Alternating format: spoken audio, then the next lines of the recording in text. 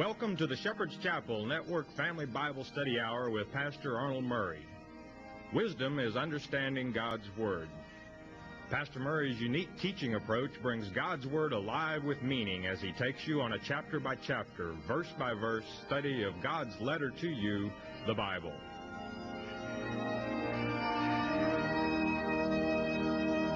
And now here is Pastor Arnold Murray.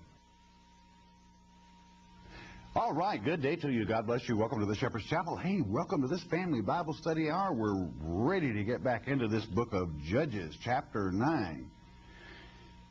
This chapter goes to considerable depth, and I intend this time, the last time we taught it on television, I kind of skimmed the surface. This time we're going to sink the plow right down to the beam. We're going to plow deep this time, so hang on. I will be, rather than transliterating the Hebrew, actually translating it so that you get a better understanding of the message your Father is conveying to you. So let's ask a word of wisdom from our Father.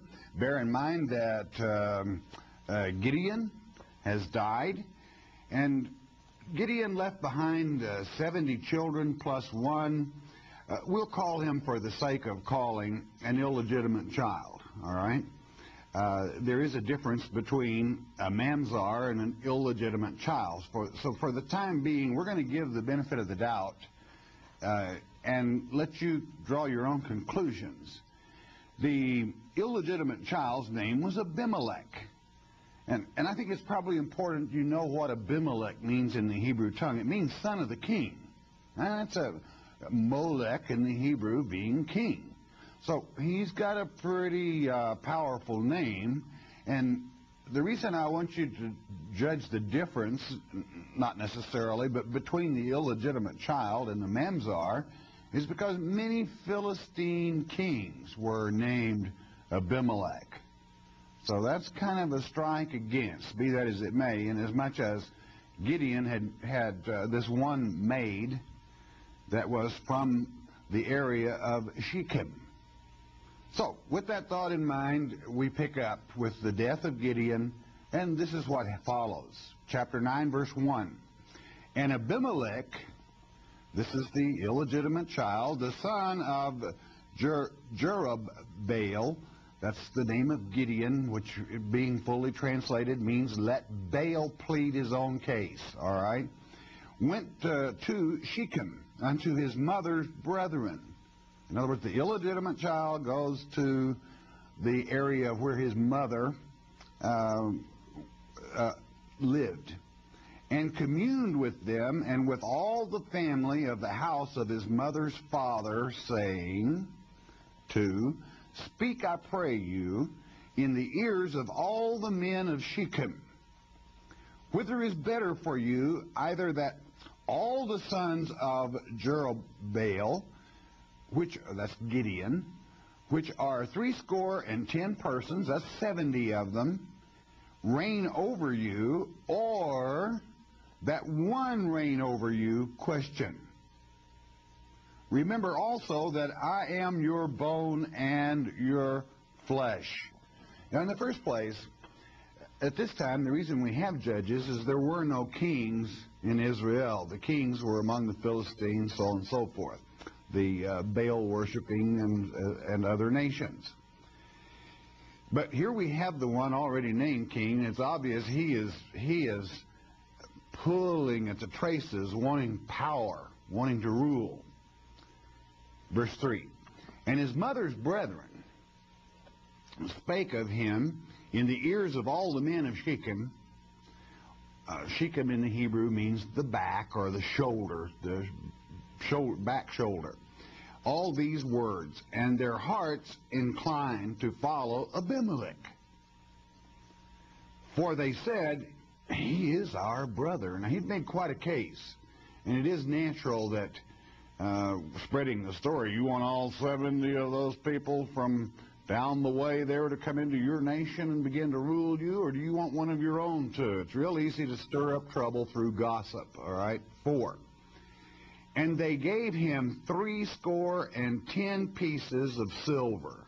How many pieces of silver is that? 70. 70. Let me figure that real quick. 60 and 10 is 70, one for each of the children, out of the house of Baal-berith, wherewith Abimelech hired vain and light persons, which followed him. These were not good people. Now, it's important. Your father teaches on a level in depth that says a great deal more than is written if you take the time to study. What does Baal, you all know what Baal means. That's the practice of worshiping Baal, which is Babel or Babylon. But what's this berith in the Hebrew tongue? It's a very special word, covenant. In other words, this is covenant, Baal of the covenant, or the covenant God. There's only one covenant our people are supposed to follow, and that is the covenant with the living God. So to add insult to injury, if you would, they go to the house of Baal, all right, but what's worse, that part of Baal that they would call the covenant maker. And he's going to make a covenant, not with Yahweh, the living God of Israel, of the world, the creator of all things, but he's going to serve under this covenant God, who certainly is an enemy of our people. Now, verse 5. And he went unto his father's house at Ophrah. He goes from these people back to Ophrah. That's Gideon's home and his area. Ophrah in the Hebrew tongue means fawn, for gentleness here. And slew his brethren, the sons of Jerubbaal, Gideon, being 70 persons, upon one stone. Notwithstanding yet, Jotham, the youngest son of Jerubbaal, Gideon, was left, for he hid himself. Now, understand, let's do a little translating rather than transliterate.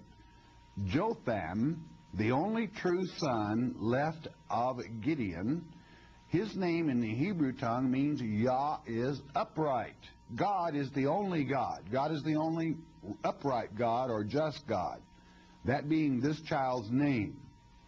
Now, what does 70 mean in biblical numerics? It's important. That's the message. God is setting the stage for you to see below the surface, even if you would in a prophetic sense, and as much as this is the type of how it would be at the end. Because what is the stone?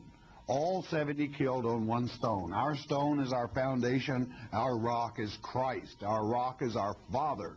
Not this false covenant God, Baal. Not false deception, or deception, that is to say, that would come in the end times. What is the subject?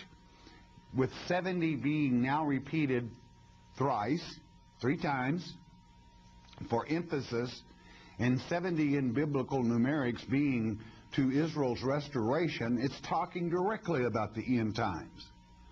For when is Israel, true Israel? And there's more to this yet. What tribe are we speaking of here basically? What tribe was Gideon related to and akin to? Ephraim.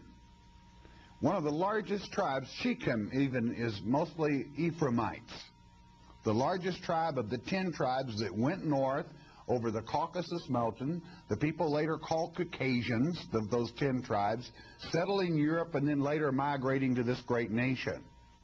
Now we're talking about their rock, their covenant, and their restoration. Now hang on. This gets deep, but you can handle it. No problem. Verse 6. And all the men of Shechem gathered together, and all the house of Milo. Milo simply means in the Hebrew tongue a rampart, or call it a mound, like these, you could even say a little small hill or a place of worship. And he went and made Abimelech king by the plain of the pillar that was in Shechem. In the Hebrew manuscripts, this says by the oak, that famous oak tree. Shechem. There's a great deal of history, biblical history, even from Genesis, that takes place at this particular place. 7. And when they told it to Jotham, this is the legitimate son of Gideon, he went and stood in the top of Mount Gerizim, in the Hebrew tongue meaning the cutters. Same name as Gideon, the cutter downer, all right? And lifted up his voice and cried. And he said unto them, Hearken unto me, ye men of Shechem, that God may hearken unto you. In other words, God, it may seem at times that the wicked get away with something. Don't worry, they don't. God will correct it. All right? And this legitimate one of the true covenant God, the one who is named Jotham, which is to say Yah, or God, is upright. He's fair and he's honest. 8. The tree, he's going to use an analogy of trees, symbolic of people. Bear in mind, there's been no king yet, and that's important.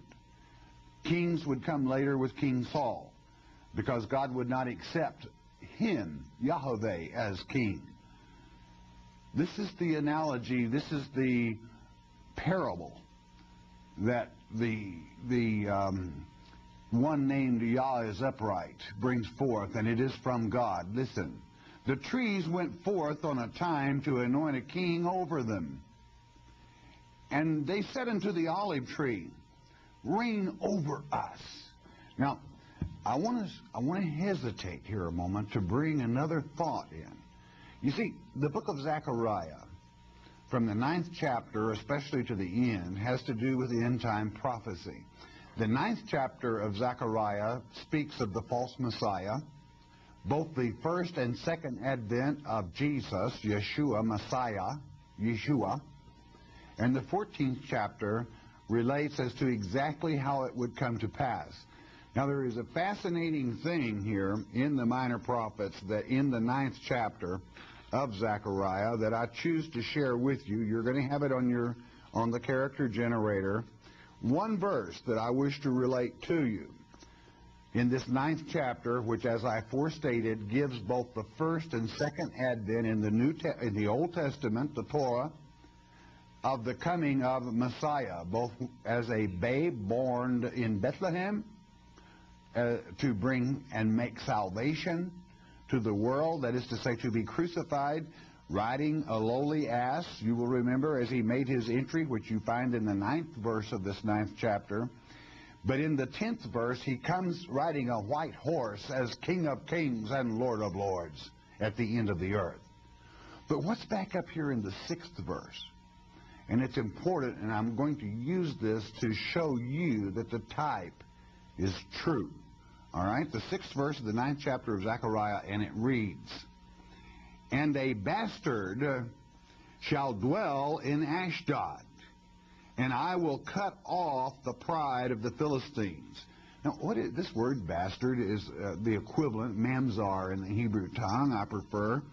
First, you're going to have to use, I'm not going to define what it actually is, but you can check it out in your Strong's Concordance, and you will find that there is a great difference between an illegitimate child and a bastard. Neither child suffers because of the parent's sins, but oftentimes there is a great deal of embarrassment. But be that as it may, the word dwell, as it is utilized here, is yashab in the Hebrew tongue, and it means to sit as king, or to sit as ruler, to sit as judge.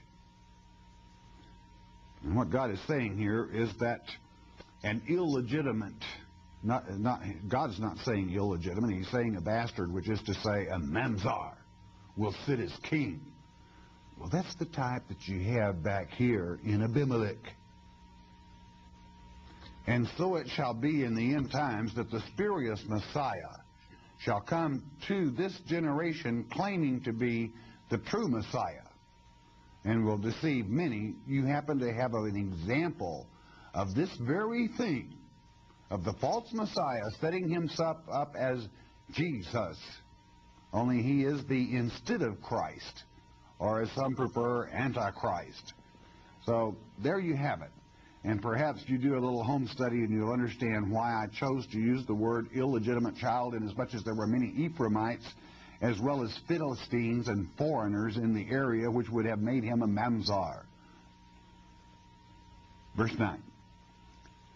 Back in chapter 9 of the great book of Judges, let us continue.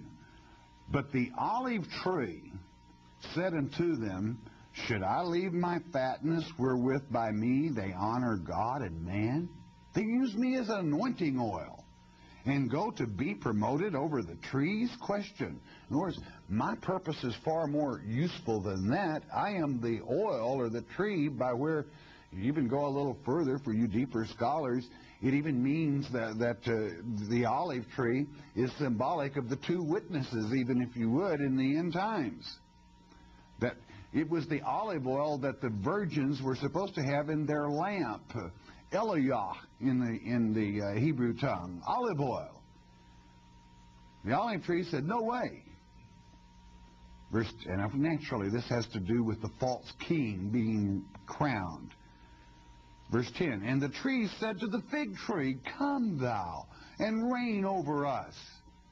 I would say at the same time, remember that the Lord God Almighty used the tree of the knowledge of good and evil even to be symbolic of Satan and his children in the garden, as well as the tree of life being the Savior, Yeshua, Jesus the Christ. It is not uncommon that trees are used symbolic of people. Throughout God's Word, this is done. Verse 11.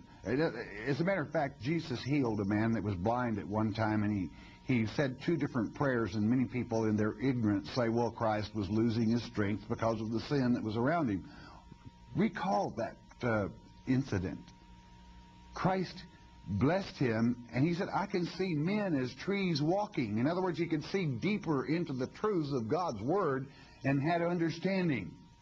And then he could see them clearly after Christ touched him, meaning God's Word revealed itself in his mind. Verse 11, but the fig tree said unto them, should I forsake my sweetness and my good fruit and go to be promoted over the trees?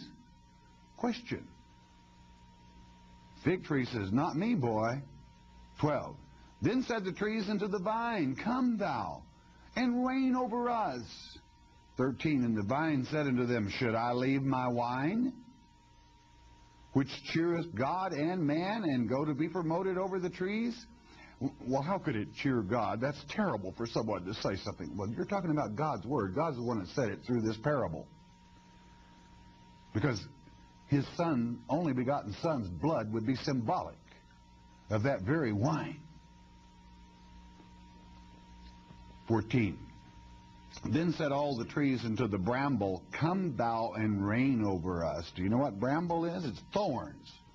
Thorn bushes, always symbolic of Satan. God uses thorns to drive his own people. I just finished a lecture on that very subject on a single tape. Bramble, thorn bush. Listen carefully and learn from your father. 15. And the bramble, that's to say the thorn bush, said unto the trees, if in truth ye anoint me king over you, then come and put your trust in my shadow. In other words, put your love, your knowledge, worship, trust, put everything in me and come into my shadow.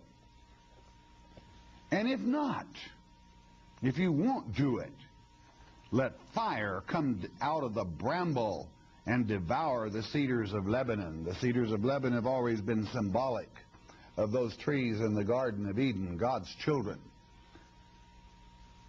Did you get it? Or have you ever been out in nature? Have you ever seen a thorn bush? Have you ever seen it put out a shadow? No, you haven't. It doesn't. He's lying. If you come into the shadow of the thorn bush, you get no comfort from the hot sun. And if you come under Satan's shadow of his deception, you're not going to get any relief from the heat of the world itself. You're going to be deceived, and every time you pray, if you're praying to a spurious Messiah, your prayers will not be answered, and you'll be protected about as like someone would trying to cool themselves in the shadow of a thorn bush. All you would end up doing is being stuck and injured and driven away. That's Abimelech for you, the Mamzar son of Gideon, being the type of he that would take the first woman from the field, as Christ warned about in Matthew 24. Taught by many already deceived, saying, well, I want to be one of the first ones to go. And if you read it as a child would read it, rather than that is instilled from churchosity and religionist, you know it's Satan that takes the first one from the field, the bramble bush.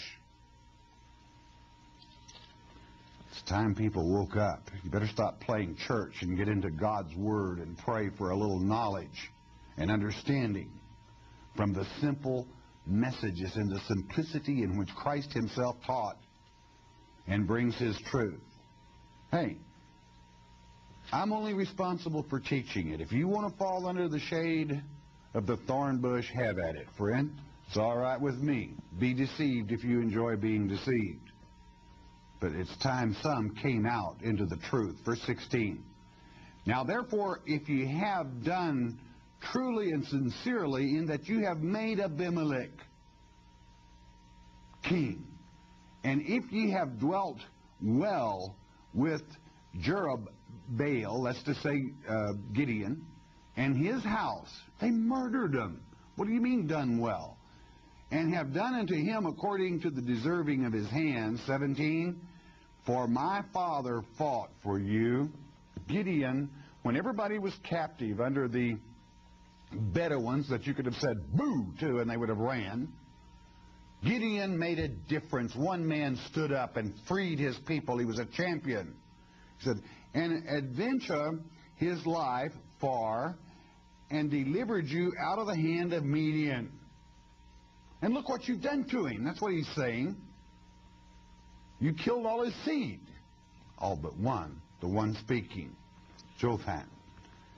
18, and ye are risen up against my father's house this day, and have slain his sons 70 persons upon one stone, and have made Abimelech, the son of his maidservant, Mamzar or illegitimate, whichever the case, king over the men of Shechem, because he is your brother.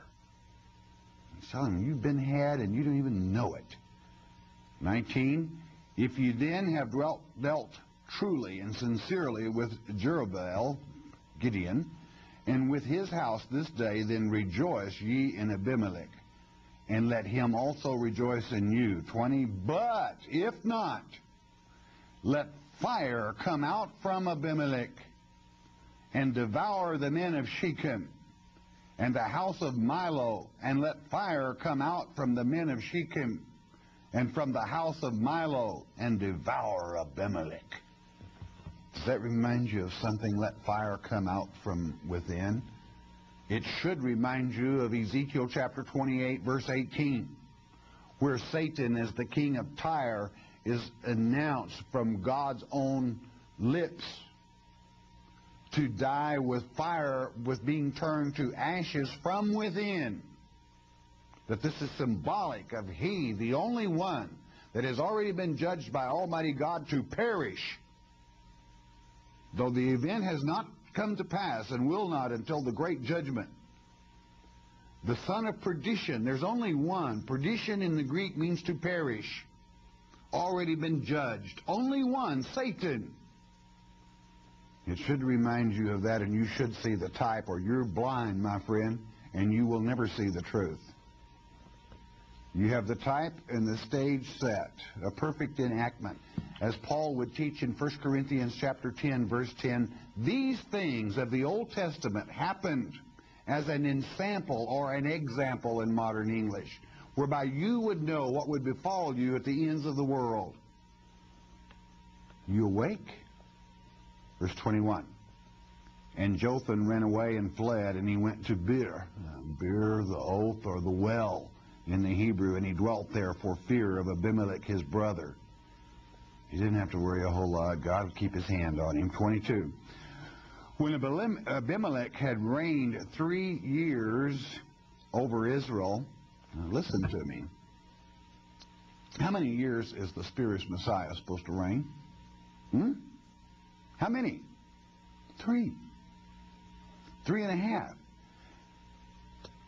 6 months from his end. You got it? Now wake up for me. Pay attention. 23.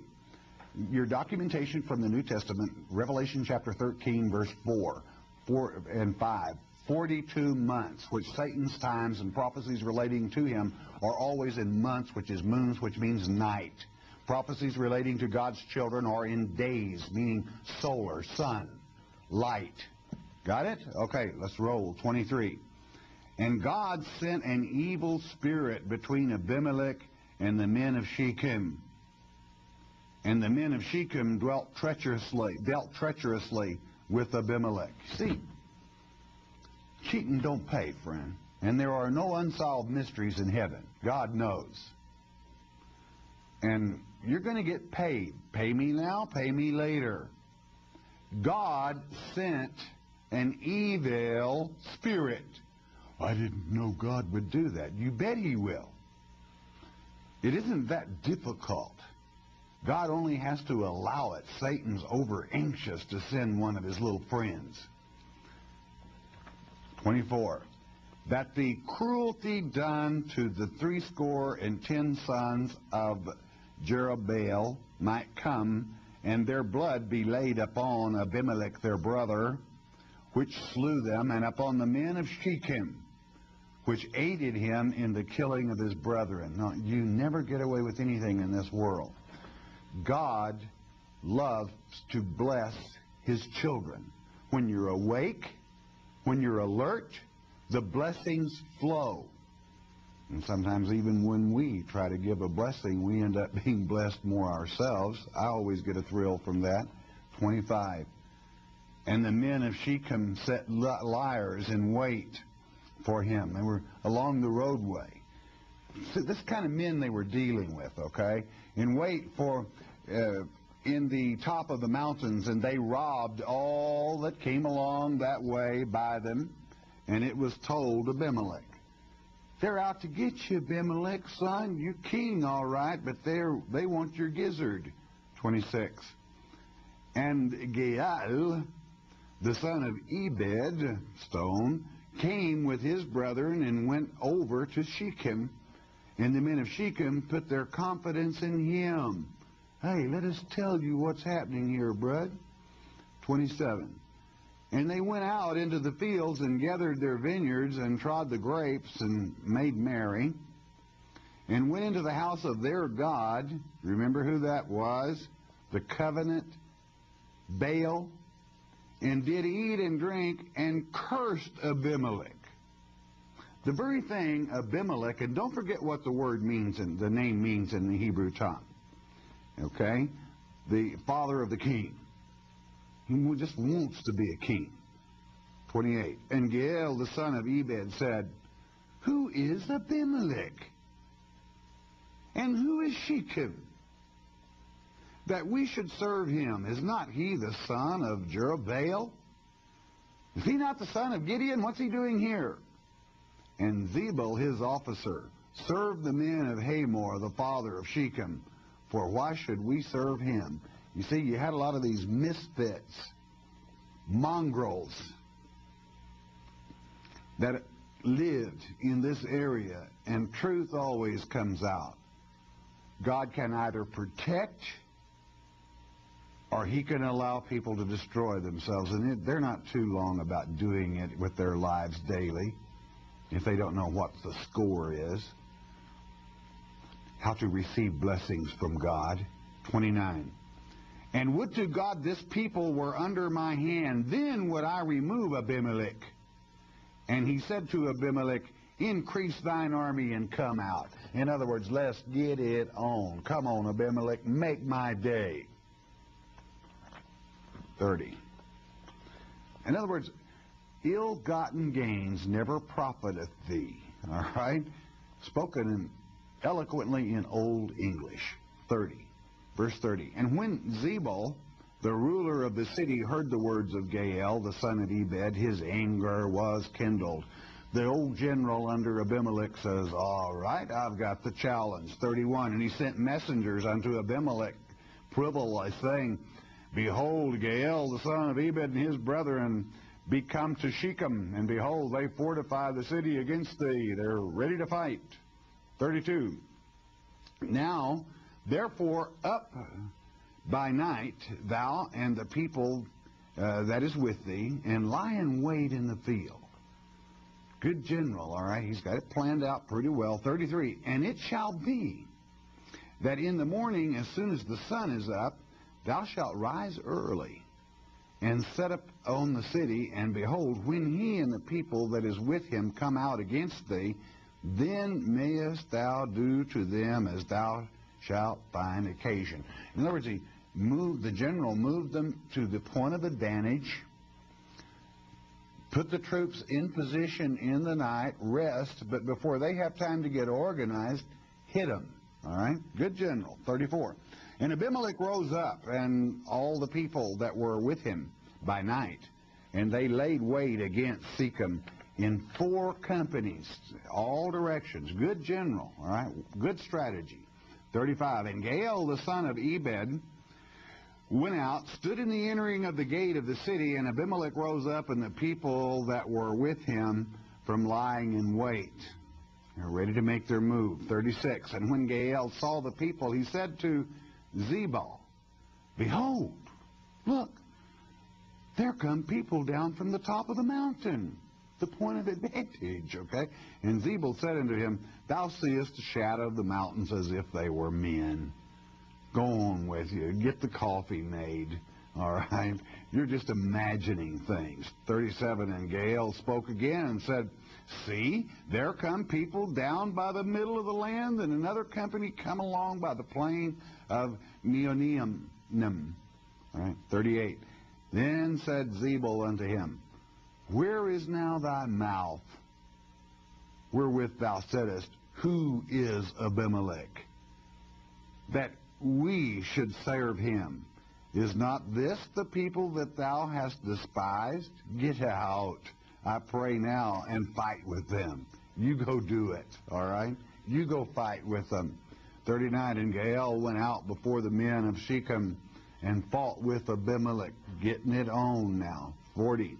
And Abimelech chased him, and he fled before him, and many were overthrown and wounded, even unto the entering of the gate. Quite a slaughter. 41. And Abimelech dwelt at Arumah, and Zebul thrust out Gaal and his brethren, that they should not dwell in Shechem. Got him in a bunch of trouble, all right? 42.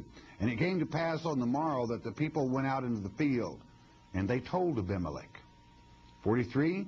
And he took the people and divided them into 3 companies, and laid wait in the field, and looked, and behold, the people were come forth out of the city. And he rose up against them and smote them. 44. And Abimelech and the company that was with him rushed forward, and stood in the entering of the gate of the city.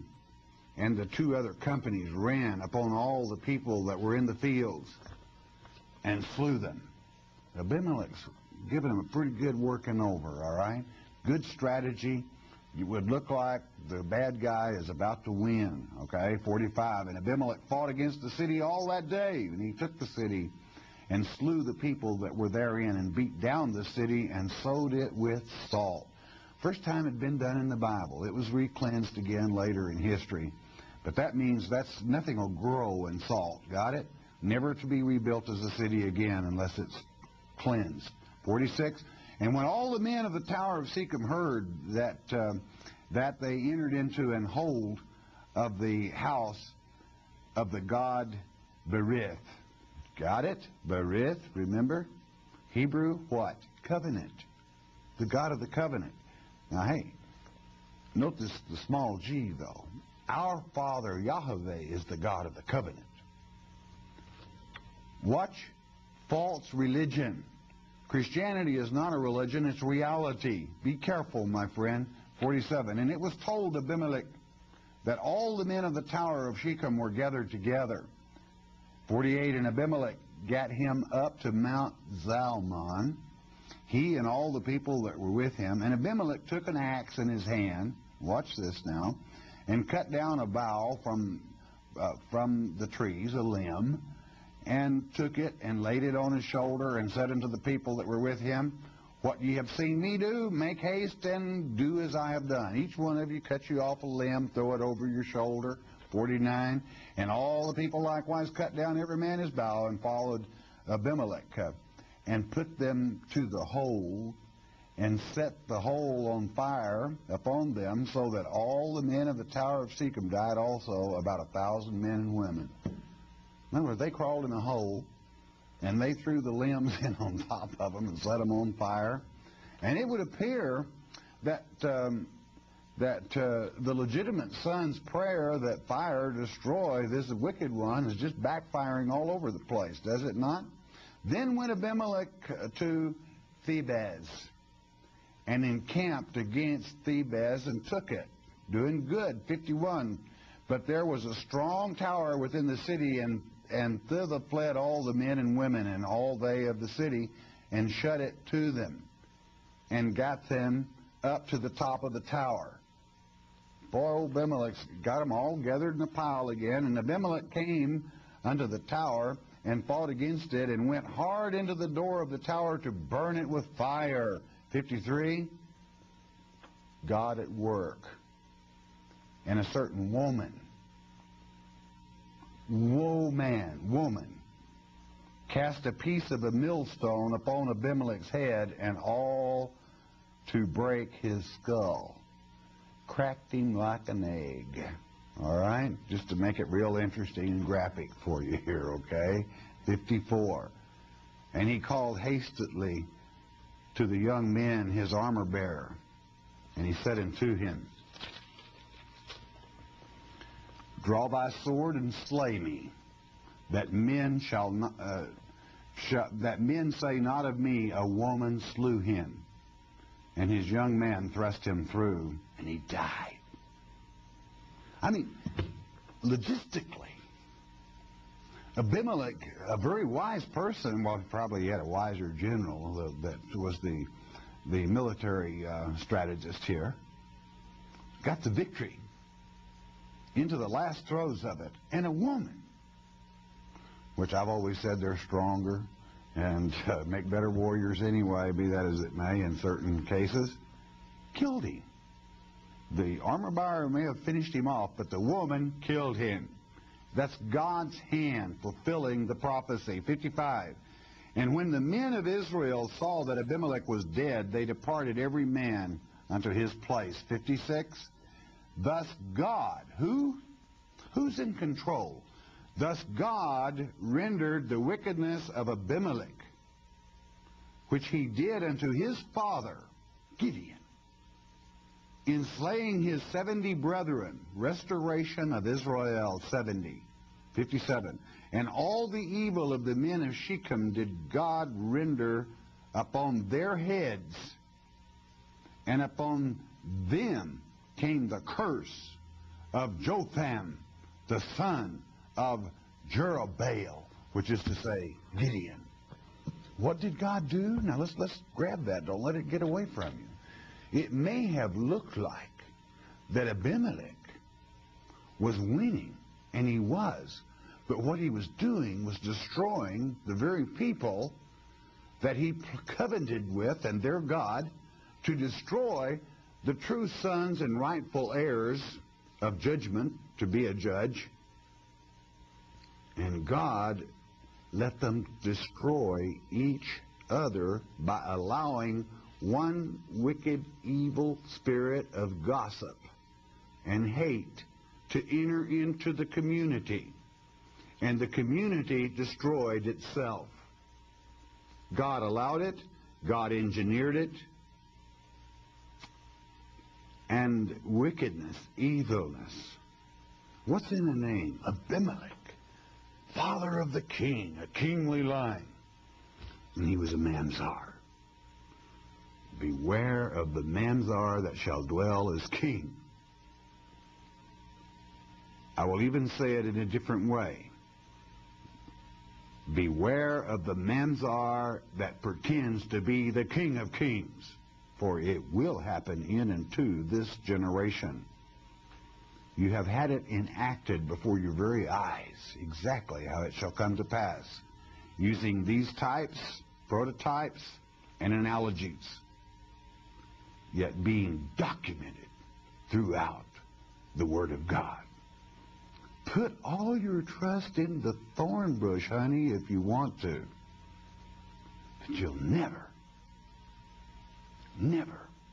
It will be as the crown of thorns that they placed on Yeshua's head, which drew nothing but blood. You will never be happy there. Get rather into your Father's Word. I'll tell you this, when you plow deep in our Father's Word, you see the simplicity in which Christ taught. What am I saying? True wisdom is to simplify the Word of God whereby everybody can understand it. All right, bless your hearts. You listen a moment, won't you please?